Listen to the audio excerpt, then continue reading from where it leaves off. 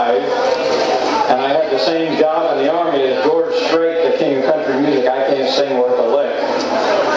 And one of the things you have to know that the ivory-billed woodpecker is the symbol of the virgin forests of the South, or the American South. So there's a little bit about the ivory-bill at the end of this song, but I guess they're making me read it first, so like I said, I'm not a singer, but here's how it goes. It goes something like this, and hopefully you can hear the words. Crooked river, big old trees, Ocklawaha, set her free. That crooked river with them big old trees, the Ocklawaha, let's set her free.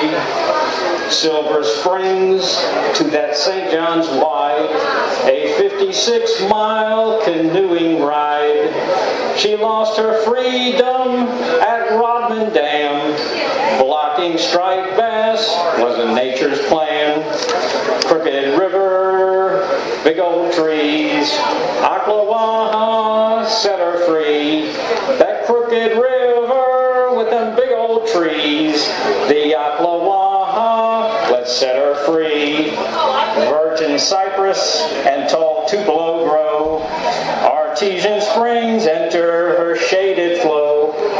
Catch largemouth bass from my canoe. Remove that dam, there be stripers too. Crooked river, big old trees, Ocklawaha, set her free. That crooked river with them big old trees, the Ocklawaha, let's set her free. Bellowing gators and Drakewood ducks, wild hogs, turkeys, and whitetail bucks, manatees, black bears, and sandhill cranes. Wrecking river water runs through my veins. Crooked river, big old trees, Ocklawaha, set her free.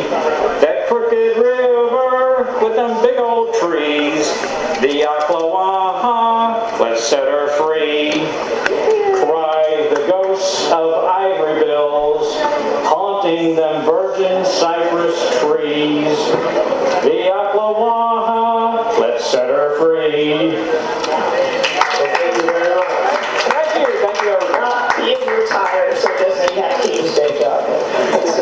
Thank you. I'm no brave. That's his first stage performance. I'm no George Strait. I'm going straight off the stage. Well, that's okay. There was a lot in well, thank you first of all, and also there was a lot in the lyrics of that song that I think gets us thinking about the issue at hand. And so, Erica, would you start by introducing the people here to the Ocklawaha and what he means when he says set her free?